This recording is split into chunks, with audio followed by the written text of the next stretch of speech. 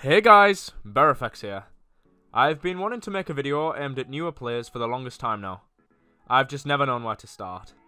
Please note that although I have 3,000 hours in the game, I'm still learning and I don't know everything. My aim is to help newer players understand the game a little bit more and not get slapped so much by those with experience. If you do enjoy today's video, make sure to hit that like button or even subscribe, and leave a comment below if you have any questions or leave ideas for future videos there also. Firstly, I would like to look at looting and zombies. Now I know for newer players it's very easy just to grab everything you see from food to bricks and everyone's favourite nails. But when you first spawn into a server you should mainly focus on grinding experience and looting weapons and clothing efficiently. 9 times out of 10 I managed to snowball to a gear set by picking up a weapon and taking it by force without having to do any other work, but it is very helpful to know the basics. There are 2 ways of grinding experience points effectively. There's killing zombies and also farming trees. If you wish to kill zombies, then firstly you have to practice walking backwards and punching them, or finding an efficient melee weapon and stunning the zombies and killing them as such. When dealing with 2 or more zombies in a group or horde, you should still use the same tactic as with your fists. It may take some practice for new players, but I'm sure you will pick it up very quickly. If you come face to face with a mega zombie, don't try using melee weapons or punching it, as I'm sure you will die very quickly. Instead, try and find an automatic weapon, preferably with a full mag, and then shoot the zombie in the head from a reasonable distance. It may be traumatic at first trying to figure out the zombie's speed and rock throwing abilities, but once again I'm sure you'll get it, and the yield of experience points and high tier loot is worth it, but do be wary of other players trying to poach you. Harvesting trees is probably one of the fastest ways to get experience points in Unturned. You can do this in many ways with different melee weapons, however you can't punch trees like in Minecraft, so stop it and get some help. You should aim to loot campgrounds for camp axes or fire stations for fire axes, which are both slower ways of cutting trees. Or you should prioritise visiting the different farm areas on each map in search of a chainsaw which will guarantee a faster yield of experience and logs. Remember kids, deforestation is your friend. You can also earn experience by punching targets in military locations, harvesting berries from bushes or mining metal nodes around the map. But again, this will come in a later video.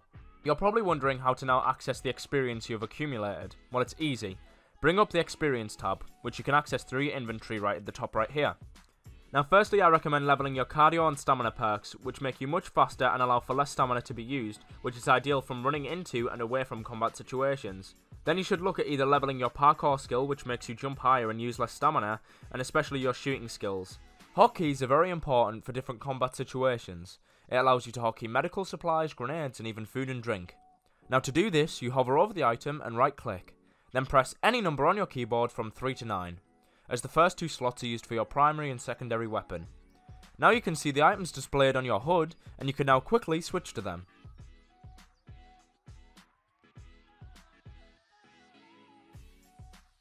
On Washington and PEI, all towns have a spawn for civilian weapons, be it from zombies, police stations or gun stores. However, it is important that you also know where the ranger and military items spawn. The military locations on PEI are as such. The military locations on Washington are as such. You can also find military weapons at Scorpion 7, which is situated here. The ranger locations on PEI are as such. The ranger locations on Washington are as such. So guys, I get a lot of questions on stream about how I loot efficiently and how I can loot quickly as well. So I thought I'd clear that up in this video now. I've just got a random assortment of items that I found on the map in here. A lot of these you won't need, especially the nail gun. I promise you don't need it, so stop picking it up please. And also the tactical light. So straight away, I'd just like to say, new players will come over and they'll press F very slowly, and they'll try and pick up the items, they'll try and neutralize where it is, or they'll go into their inventory and drag everything over. Stop it. You don't need to do that, okay? So, I'm going to show you guys how to do this very quickly, okay? So, if you're in a fight and there's someone shooting at me from the hill over there, I'd come over and I'd start spamming F to try and pick them up. Obviously, I'm just like, I've just spawned in, I'm a noob. All of this is relevant to me. I can use the Heartbreaker to fire back, but no. Spamming F is useful when you're fighting, but to loot efficiently, for instance, if I already had a lot of this gear and I've just killed this player, I have a couple of seconds to loot. I'm just going to come straight up to this body. I'm going to lie down, because I know there's no one around here. Or you can stand up. I would recommend lying down, because look at how much of a target you are here, and now you've got a low profile, you can straight away jump around. So you're going to lay down in the loot pile, you're going to hold down control, and you're going to just click.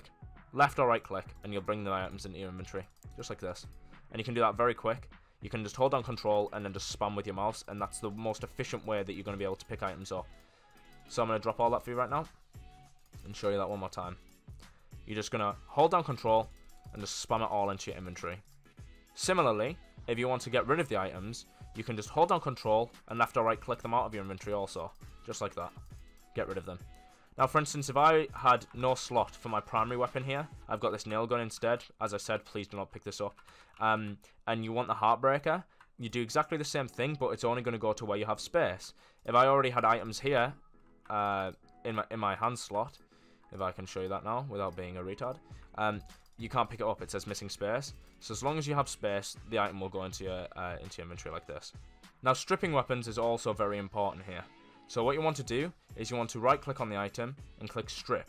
Now you'll have a magazine here. It'll also take off any barrel attachments, any tacticals, also any magazines and the iron sights off the weapon.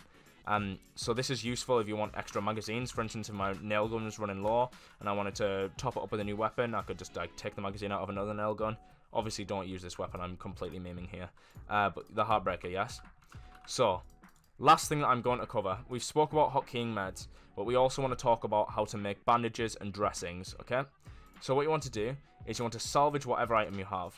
So you salvage it and you'll automatically get cloth. Now you can do this manually by crafting rags, or you can go right up to the crafting menu here and go into this med supplies. You can also scrap your clothing in here. You go to med supplies and you click craft all. Now you'll go from rags, then it'll go to bandages, and then it'll go to dressings. Now dressings is what you want, that's the highest level of med that you can get. Now remember how to hotkey them. You just right click again and press number 3, or number 4, or number 5, or number 6, or number 7, or number 8, or number 9. So yeah, that's exactly how you do that there. I'm also going to show you where the clothes sit here. So in the clothing tab here, apparel, you see this, and then you just craft all, turn it into cloth, in it here, rags, dressings, bandages, blah blah blah. You know the drill. You guys got that, okay? I just wanted to clear that up for you guys.